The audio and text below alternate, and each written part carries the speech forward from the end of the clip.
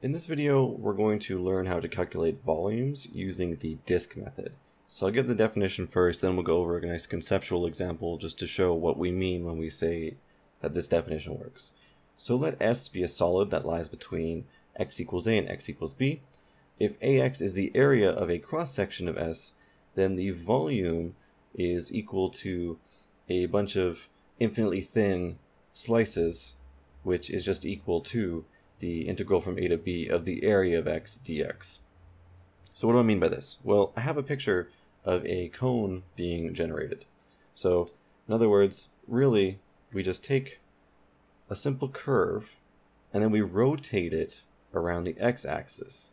So all the points get mapped to some other point on the other side, and then we get a nice little cone shape here. And what we say is this area here, let's say this is some cross-section. So this is the area of a cross-section.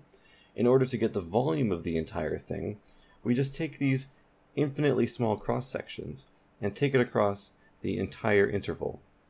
So we take the area of that cross-section, we take the area of this cross-section and every other cross-section, and then we sum it up and we get our volume. So let's actually do this specific example with the cone. So find the volume of the cone generated by rotating y equals root x around the x-axis for y less than or equal to 2. So we can use some numbers if we want, but I do want to do root x. So at 0, at the square root of 1, and the square root of 2. So let's draw that cone. Then we rotate it around the x-axis. So it'll look just like we had before. So let's take a drawing here. Again, I'm very not good at drawing curves, so I will do the best I can to make sure that it looks somewhat nice. And then if I want to take another example cross-section, I usually draw another one just so I can pretty clearly see what I'm doing here. So we have to take the integral of the area. But the question is, what is the area?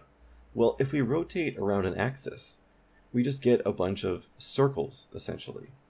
So if we take a look at this cross-section more in depth, I can draw it a little bit like this. But what do we know? Well, the radius, we have a radius here. And we also know how to calculate the area of a circle. So the area of a circle, so we can say the area of x is just equal to pi r squared. But what is the radius? Well, the radius is given to us by our function. So the radius in this case is the distance from the x-axis to the curve. So here we have y equals the square root of x. So the square root of x is our radius. So the area of this cone is pi times the radius squared, which is the square root of x squared. So the area is just pi x. So in order to get the volume of the entire solid from 0 to 2, we take the integral from 0 to 2, because we want y less than or equal to 2, of ax dx, which is just equal to the integral from 0 to 2 of pi x dx. So if we take the antiderivative of pi x, it's just going to be pi x squared over 2 from 0 to 2. So we can plug in 2 for x, so we're going to get 4 pi over 2. So our area of the volume of our solid is going to be 2 pi. So again, just to recap what we did conceptually, we took the curve y equals the square root of x, so let's erase all of this and just show this again conceptually. We took the curve y equals the square root of x, we rotated it around the x-axis, which gave us a solid that looks like this. And of course we can draw more cross-sections inside, so we have a cross-section down here that will have an area, we have a cross-section up here that will have an area, and these will all be different sizes based on, of course, the radius. I know it's not entirely symmetric here. then each of these cross-sectional circles will have a radius. And the radius is essentially the distance from the x-axis to the curve. And in this case, the function will, what is y? Y is essentially our radius, and y is the square root of x. So we know the radius of this circle is the square root of x, and in order to get the area of that circle, it's just pi r squared, and the radius is root x. So then we have pi times the square root of x squared, which is just pi x. So that's one case. Let's do another example. So let's do y equals 1 minus x squared, y equals 0 around the x-axis. So in this case, I don't have too many limits here. I'm not telling you to do it between 0 and 2.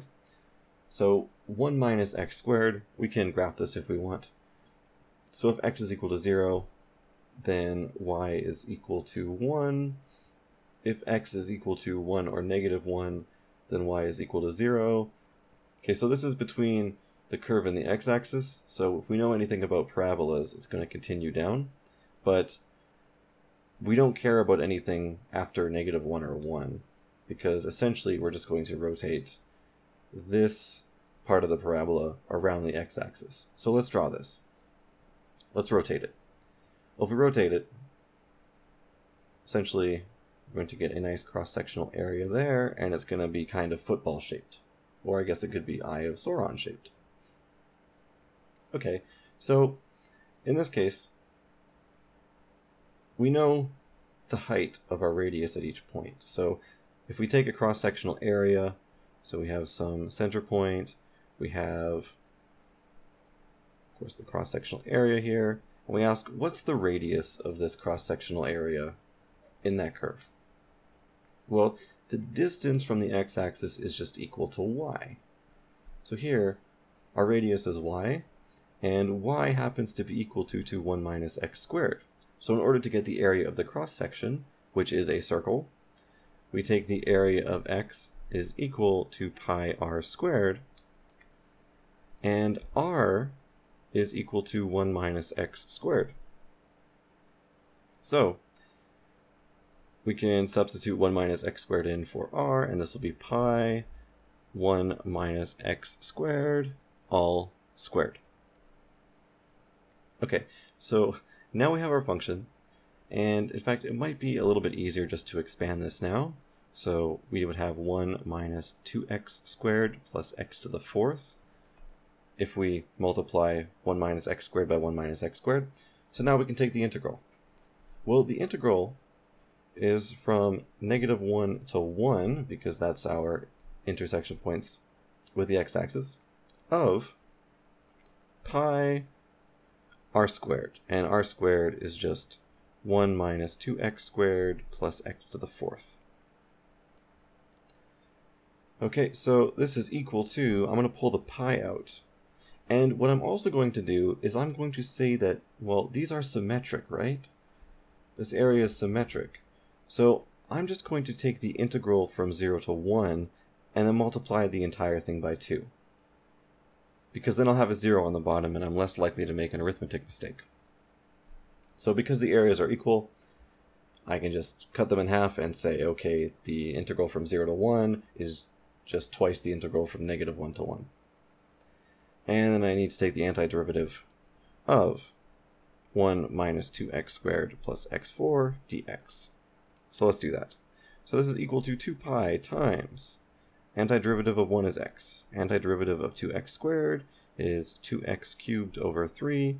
Antiderivative of x to the 4 is x to the 5 over 5. And this is from 1 to 0.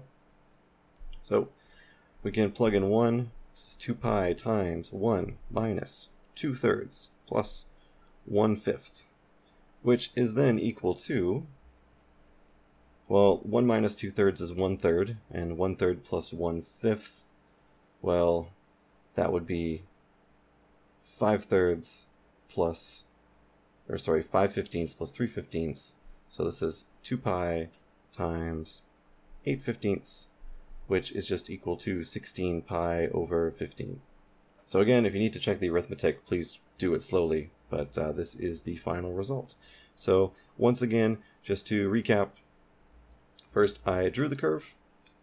So the initial curve. I just draw the axis here. In fact, let's really zoom in. So say parabola from -1 to 1, it crosses here at y equals 1. I then rotated it around the x-axis. So I got some cross-sectional areas that look like this. So now we have a solid, a 3D solid. Then I needed to find the radius of this solid, and the radius is just the distance from the x-axis to y. And of course our function was given as y is equal to 1 minus x squared. So the radius was 1 minus x squared. So in order to find the area of the cross-section, I just used the formula pi r squared for a circle, where r was of course the radius y minus 1x squared. And then I just took the integral of all the cross-sections across the entire volume. So we have one more question. And I have x equals 2 root y, x equals 0, and y equals 9. And I'm rotating around the y-axis this time. So let's draw this one. Okay, so x is equal to 2 root y. So this might be a little bit more complicated to graph, but let's go ahead and try it anyway. So our top is going to be y equals 9. So we're going to stop at y equals 9. So let's see what happens when y equals 9. Well, when y equals 9, 2 root 9 is just equal to 2 times 3, which is 6. So it's about up here. And when y equals 0, it's 2 times root 0, which is 0. So our curve is going to look kind of like a cone, but instead of facing to the right, it opens upwards. So now let's rotate this around the y-axis, and it's really just the same method. So rotate around the y-axis, and we'll get a cone that faces upwards. So what does a cross-sectional area look like here? Well, we can draw one in down here. So we have this as our area. So the question is, what is the radius of this? Well, the radius of this would be the distance from the y-axis to the curve, and x is equal to 2 root y. So our radius here, as you can see, is not y this time, but it is x. So it is the distance. It is the x distance, essentially, and x here is equal to 2 times root y. So the radius is equal to 2 root y. So if I want the area of this cross-section, of course it's going to be pi r squared, but if we substitute in 2 root y for r, we now have 2 root y squared, and we can simplify this and say this is pi times 4 times y, which more simply is 4 pi y. So that's the area of a cross-section.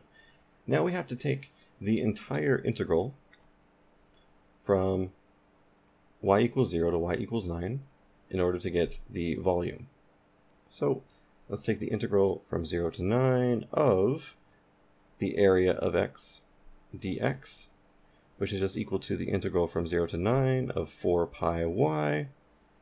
We can take out the 4 pi. So this is 4 pi times the integral from 0 to 9 of y dy. Just put in my dy's here. So this is just equal to 4 pi times, well, the antiderivative of y is just y squared over 2. This is from 0 to 9. So if we plug in 9 into y squared, we're going to get 4 pi times 81 over 2. So this is just going to be 162 pi. So a pretty big volume. And the important part here, there's really two important parts. The first part is I graphed it. That was the most important part, is graphing it. The second part was identifying what the radius was. And sometimes it can be challenging to figure out the radius, but we just draw from our axis of revolution to where the curve is, and we figure out that distance. So in this case, it was the distance x from the axis here. Now, it's not always going to be the y or x axis that we're revolving around, which I'll show in the next video, but for these simple cases, we usually always have x as a function of y or y as a function of x, and we can determine the radius pretty simply. So if you have any questions about these exercises, please leave them in the comments below, and I will answer them the best that I can.